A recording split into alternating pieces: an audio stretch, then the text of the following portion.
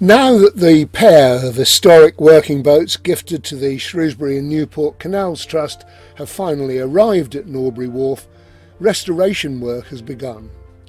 The boats, built in 1936 by Harland and Wolff on the Thames at Woolwich, are Bainton and Berkhamsted, and working parties from the Trust are now starting the long process of restoration, initially working on the unpowered butty Berkhamsted. The Shrewsbury and Newport Canal Trust team, advised by Trustee and historic boat fanatic David Ray, is working under the leadership of another trustee, Phil Jones. And Roger White, the man who gave the boats to the Trust, is now helping with the restoration of them.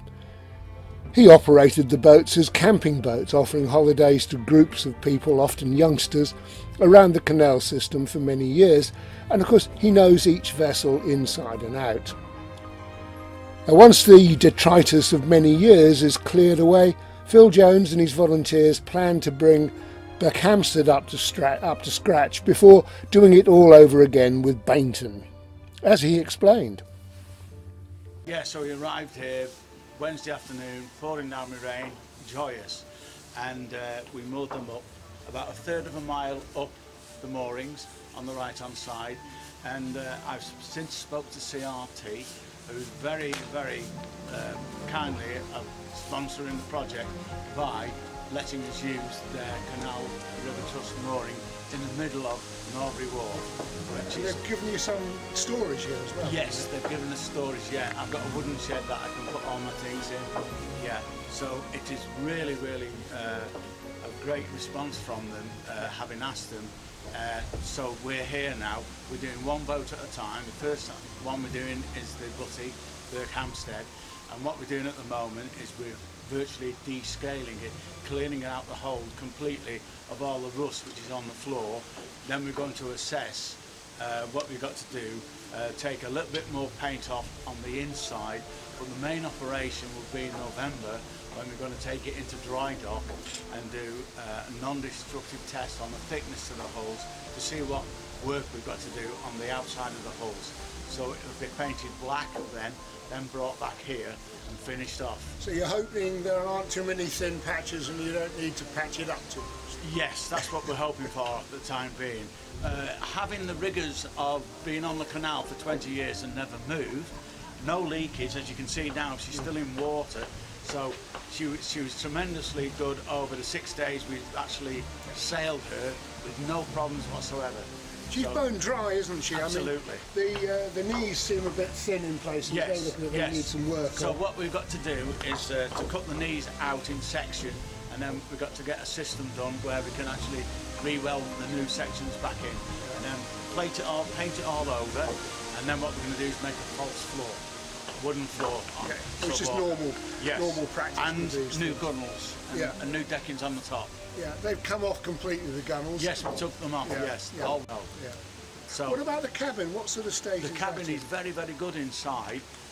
Luckily it's bare wood fitted really well, and it's not been varnished or nothing. So what we're going to do the rest of this afternoon is take everything out of the cabin, put it into storage, and then we're going to hoover the floor, the sections and everything, and we're going to paint the floor with a base paint, and then we're going to make a new flooring inside the cabin. So we're going to do that first. So I mean, you've got quite a few here. I'm just trying to do a quick count. There's about a dozen of you now, a dozen of us, yes. Yeah. And they're all Canal Trust volunteers? Volunteers, yeah. I mean, do you have particular skills with boats, or are you learning as you go along? I've never worked on I've worked on merchant navy vessels, but I've never worked on a canal boat before. And what about your team? No, they haven't, no. Some of them have actually been on pleasure boats one day. One of them actually owns a boat, but no, they've got no experience. And we're being kindly guided by David Ray.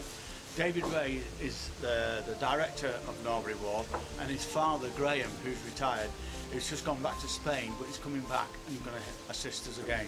So they're telling us the way forward, what to do, etc. and so forth. So that's useful. So I mean, you have some sort of time scale. You've got to have most of this done by November when you go into dry dock. Yes. And then will you switch to the motor at that point? No, we will finish Berkhamsted. There's welding at the front to do, inside. There's all sorts of things got to be done. So we're going to finish one boat off completely first. Yeah. And then make it, it will be, say that the main problem, its back end, is a good cabin. We're just going to paint it, sign write it, finish it completely. Yeah. That cabin is steel outside, yes, isn't it? Steel, yes. Unlike the motor's cabin, which is wood. Yeah, it's wood. Yeah. So it's all good, it's integrated. We've got a few little leaks on the top of the roof, but apart from that, it's very, very good. Yeah. Okay. And it's all been fitted out professionally as well. Yeah. It's, so the wood is good. Wood is good. For what it yes. should be. The only thing is they've never fitted a floor, so we're going to fit a floor. If you look across the other side of the canal, we've got another trustee, Alan Bonney, at the moment with his wife, and they're selling bric-a-brac for that particular thing. So we're actually doing a fund on site, so he's asking people to donate money, and that they can see us working in the boat. So you're fundraising for specific parts of the job as you go? Yes, as we go, yes. Yeah. The biggest part will be the paint. For internal and external, but I think the most cost will be on the gunnels themselves, with being mahogany wood, and getting them what you call steamed into shape, because they can't fit. You have to bend them. That's a bit of a specialist job. Yes, yes. Yeah. But David Ray knows someone who will do assist us. But there were some big tanks in this, weren't there? Yes. Unfortunately, one was a sewage tank, which we didn't know, and when they lifted it out the other day, it leaked everywhere. And it hummed, So, and that's gone for scrap metal towards the fund again. Yeah. Glancing around, none of us are in the first flush of youth here. No, we're not. No, but it's lovely to see such a turnout of personnel, and the actual owners here, Roger White, and the guy who introduced us to him, Lawrence Cooper, is here as well, which is really, really nice. And I want them to get integrated into working with us, because when I last spoke to Roger as you arrived here, he was in absolutely no doubt that he was definitely going to be back. And he's behind us. Let's start by talking about how you have ended up here, Roger, because it's this bloke's fault, isn't it? He blames me for everything. Tell me what happened. Well, Lawrence was designing a car treasure hunt, and happened on the trust, Shrewsbury and Newport Canal Trust. At Wappenshaw? At Wappenshaw, doing some work there. And Lawrence, having a bit of time on his hands, decided to join them and pursue that. Because Lawrence knew me having the boats, was talking to Bernie about them, and that's how it all happened. So you persuaded him that this was a good idea. Yeah. Well, I've known Roger going back many years, and had a number of holidays on his boats. He used to run camping trips, and they were what gave me my love of the canals. And I knew that Roger's boats weren't being used, and they still cost you money, even if they're just moored up the side of the moorings. And so I suggested to him that he have a chat with Wappenshaw guys, SNTT, and see if they'd be interested in having them as like an exhibit. And of course they jumped at the chance. So. Are you enjoying it, Roger? I am. It's just lovely to see the boats.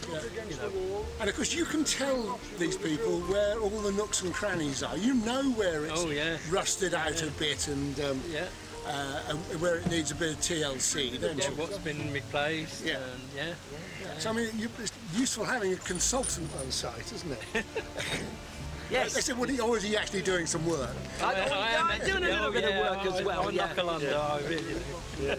I'm looking forward to the day when Roger will be able to come up and the boats will be fully restored and in the basin at Wappenshaw, and he'll be able to stand there and say, these are my boats, and be able to talk to kids from schools and say, well, I was a boatman on this, and this is what my life was like, because it's a bygone world, isn't it?